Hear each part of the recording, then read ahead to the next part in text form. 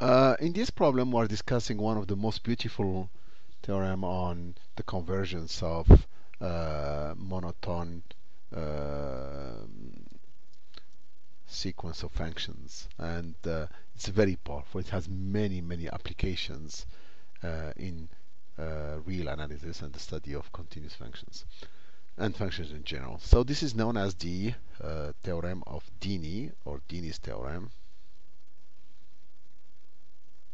Okay, one may want to look at, for example, the history of Dini or Udis Dini.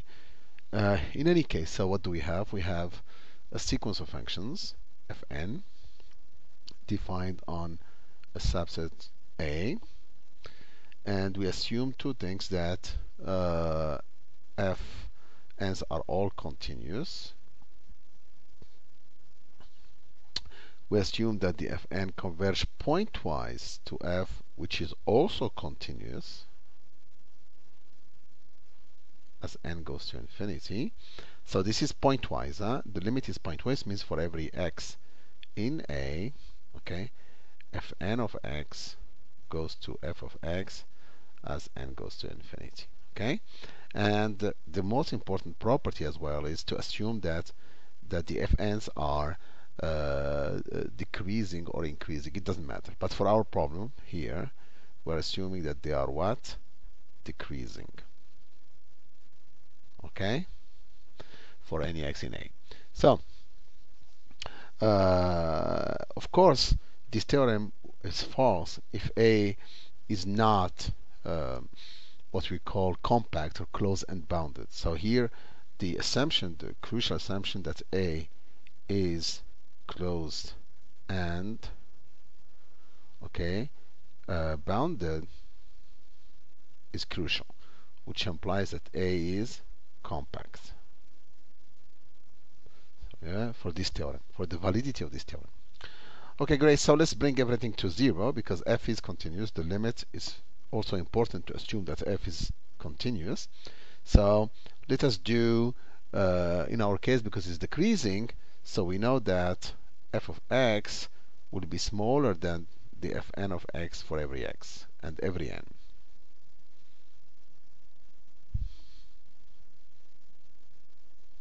Okay, so let us introduce the functions gn to be fn of x minus f of x. So in this case, we know that they will be all positive and continuous. So gn's are continuous and positive, and that gn plus 1 is less than gn. And of course, that gn, they converge to 0 pointwise. Okay, so the theorem of Dini tells us that in fact gn, okay, will converge uniformly, converges uniformly to 0 on A. So this is what we want to prove. Claim, okay, that the gns converges uniformly to 0 on n. Okay, for that, let us consider the set for every n, fix n in n, and epsilon positive, and consider the set an, which is the set of x in A, such that gn of x is less than epsilon. So remember, the gn's are positive.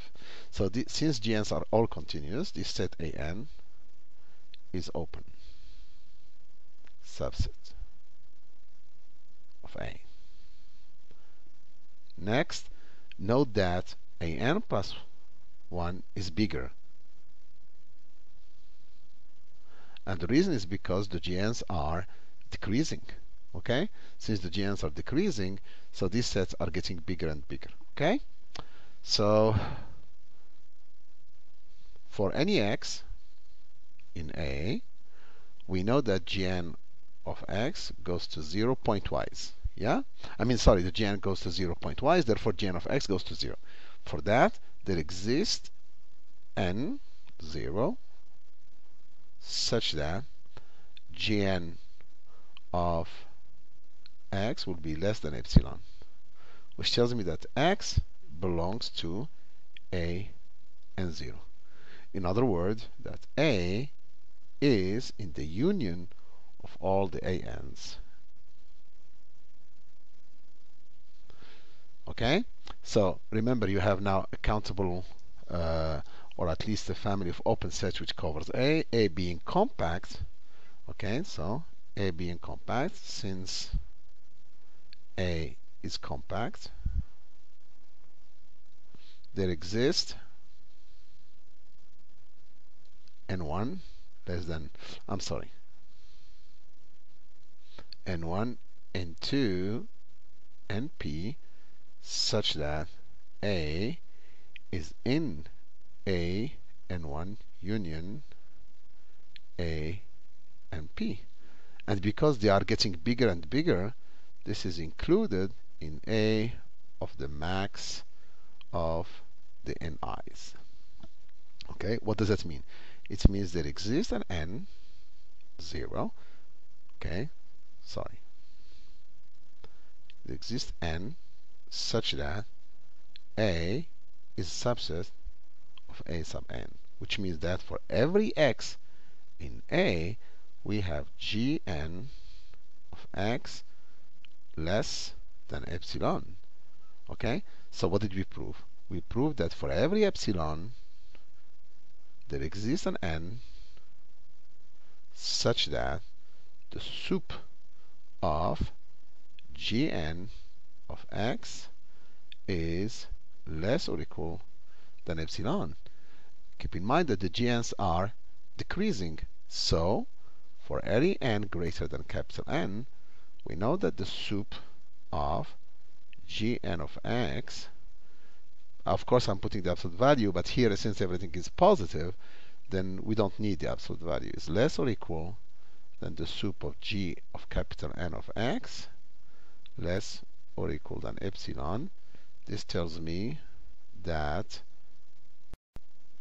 the Gn converges uniformly to 0 as claimed.